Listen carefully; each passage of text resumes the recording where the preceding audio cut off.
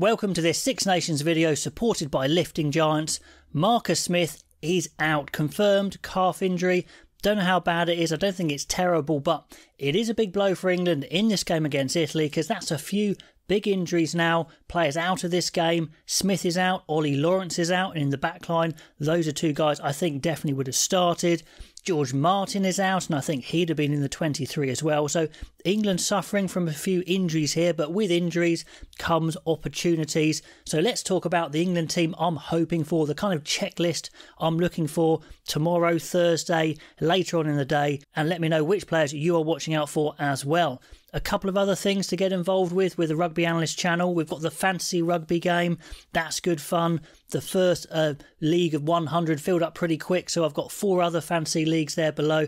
Click on one of those, get involved, beat me. I'm in every league. I'm sure you can do that. And also there's a cool giveaway by the artist Blair Skivington, who does all the rugby artwork behind me. Check out his shop in the description. You can pick anything from there. If you win the giveaway, simply click on the competition link, enter your name there, enter your email, and I'll do a draw probably in the fallow week, the first fallow week. So yeah, please subscribe, like the video, enter the competition for the giveaway, enter the fantasy team, loads going on. So let's get into it. What am I looking for in an England team tomorrow? Well, front row wise, in fact, pack wise, I want scrum first. Absolutely scrum first. Also, we need lots of line-out options. That set piece has to be good for England. It was decent in the World Cup. It was one of the reasons they got so far, and it needs to be again.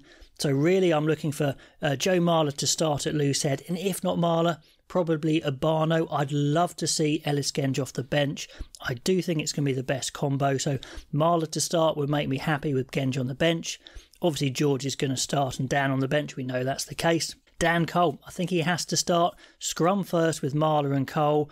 Stewart's okay at scrummaging. Hayes has got better, but I am a little bit worried about both of those guys. I think Cole has to be the man. Marler and Cole with George in the middle. I think safety first, scrum first is the way to go. We learnt that once again in the World Cup. Second row wise, yeah, we've been a bit decimated. Ezekwe had come in for the injured Martin. Ezekwe is now out and they've gone back to Charlie Ewels. I had a couple of comments about that. So what would make me happy is the 3 form second rows. Chesham, Alex Coles and Atoje. The 3 best second rows are involved in that 23. Probably Atoje starting with Chesham, Coles on the bench. If Coles missed out of the 23, I would be very disappointed.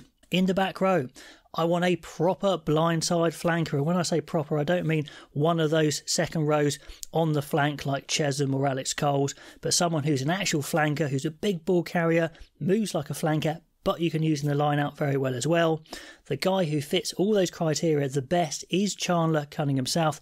I know he hasn't got any experience, but he is the guy who fits all those criteria. Second best, I think, is Tom Pearson. So if not Cunningham South, then I'd like Pearson. If it's anyone else, I'm going to be disappointed. And then at 7, I think we've got some good options. Underhill, I'll be very happy with. Pearson as well. But the other thing I really need to see is Ben Earl at 8. He was so explosive in the World Cup.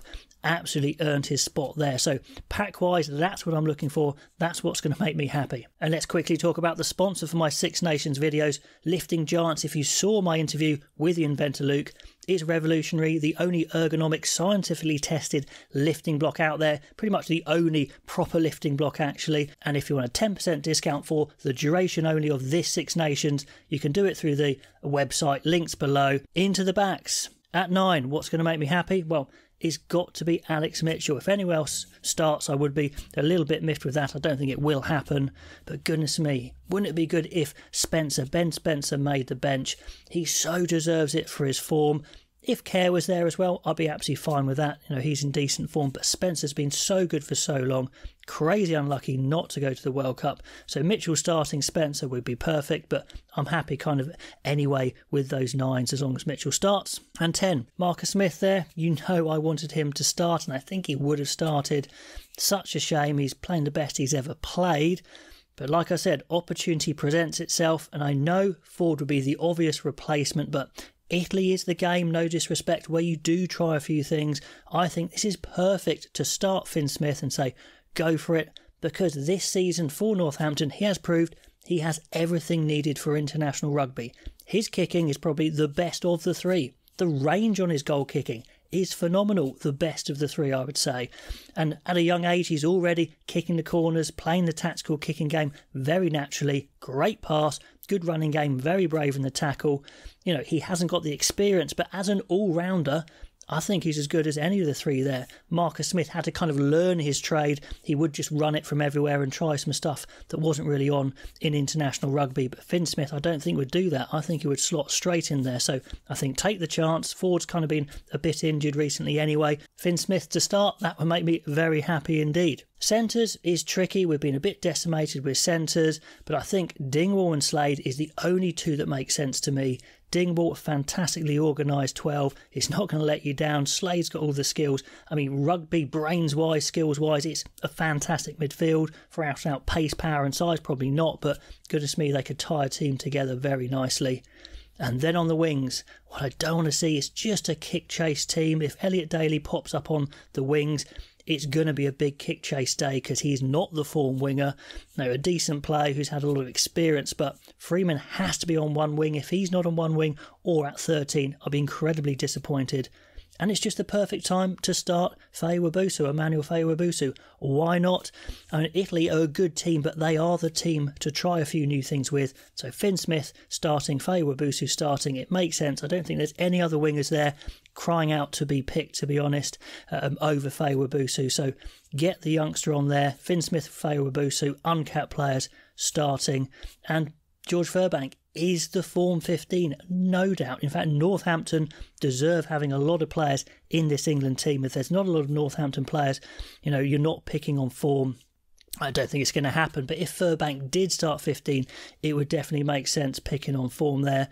I'd have Stewart on the bench as well, actually, as a bit of a backup. You could have Furbank as a backup 10, but that's what would make me happy. This is the sort of England team I would love to see. If it is close to this, yeah, it'd be okay, but if we get any deviation, if we get a second row at 6, for example, I'll be disappointed. A Daly on the wing, I'll be disappointed.